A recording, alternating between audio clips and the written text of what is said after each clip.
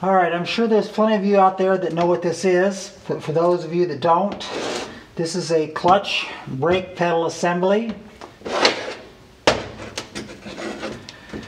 It has a single clutch master cylinder and two brake master cylinders. One is for the front and one is for the rear. The way it works for you that don't know, brake pedal, clutch pedal. I'm going to turn it around here. See, the brake pedal comes up and has a hollow cylinder. And inside that hollow cylinder is a spherical bearing that can float back and forth. And that bearing is tied onto this shaft that is threaded.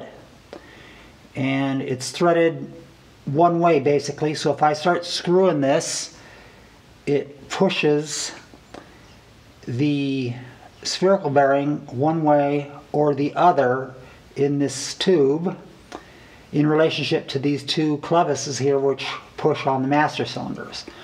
What that does is, as the spherical bearing goes to one side or the other, it favors one master cylinder or the other, and that is how you adjust your balance. You also adjust your balance by putting on different size master cylinders front to rear. So now we'll install this in the car.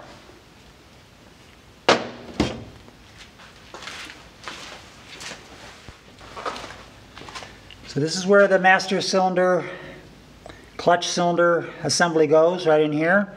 Got some holes in there where they bolt down. And you just simply work it in there.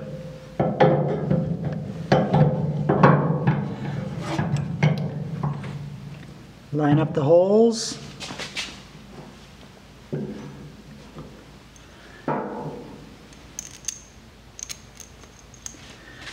Drop in some grade 8 hardware.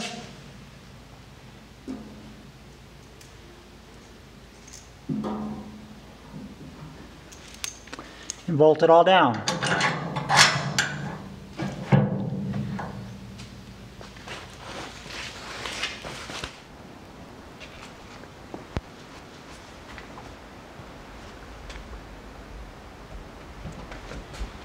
Okay, it's all bolted in. There's a picture of it in the foot box.